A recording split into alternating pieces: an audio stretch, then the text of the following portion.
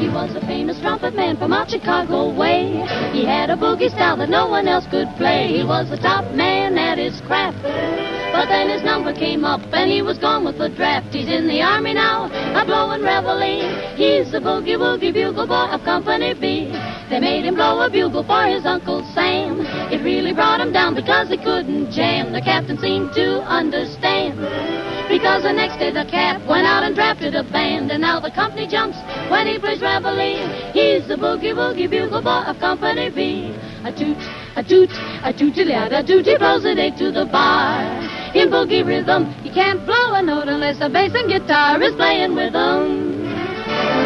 He makes the company jump when he plays reveille. He's the boogie-woogie bugle boy of Company B. He was the boogie-woogie bugle boy of Company B. And when he played boogie-woogie bugle, he was busy as a bzz bee. And when he plays, he makes the company jump 8 to the bar. He's a boogie-woogie bugle boy of Company B. Toot-toot-toot-toot-la-da, toot-la-da, toot-toot, he blows it 8 to the bar. He can't blow a note if the bass and guitar isn't with him. The company jumps when he plays reveille. He's the boogie-woogie bugle boy of Company B.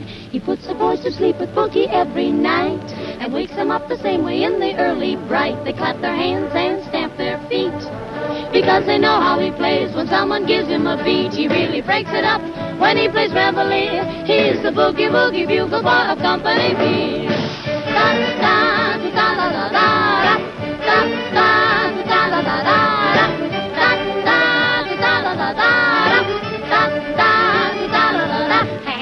The company jumps when he plays reveille. He's the boogie-woogie bugle boy of Company B.